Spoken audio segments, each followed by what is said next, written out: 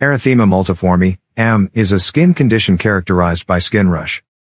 Cell-mediated, CM, cytotoxic reaction in the skin and mucous membranes that is triggered by infection or drugs. Symptoms and signs. Skin rash may be a mild, self-limited is called erythema multiforme minor. Characterized edematous skin rash, papules without spreading mucous membranes. Mildly itchy, but itching can be very severe, pink-red blotches, symmetrically arranged and starting on the extremities. Pink-red ring around a pale center. Targetoid appearance. Mild erythema multiforme resolves itself without treatment within 7 to 10 days. Chronic forms may last several weeks or months.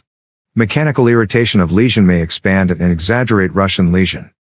Sometimes rash is severe, and involves mucous membranes, it is possibly life-threatening. This type is called erythema multiforme major. Stevens-Johnson syndrome, a form of erythema multiforme characterized toxic epidermal necrolysis, TEN. Rare, severe vesicular-bullous form of M affecting the skin, mouth, eyes and genitalia. Causes. Major of cases, underlying cause is unknown. Greater than 50% of cases, there is no specific cause. Infections, Mycoplasma pneumoniae and herpes simplex virus, HSV. Drugs, sulfonamides, penicillin, barbiturates, NSAIDs, and phenytoin. Erythema multiforme is frequently self-limiting and requires no treatment. The appropriateness of glucocorticoid therapy can be uncertain, because it is difficult to determine if it is effective or not. Erythema multiforme occurs mostly between 20 and 40 years of age.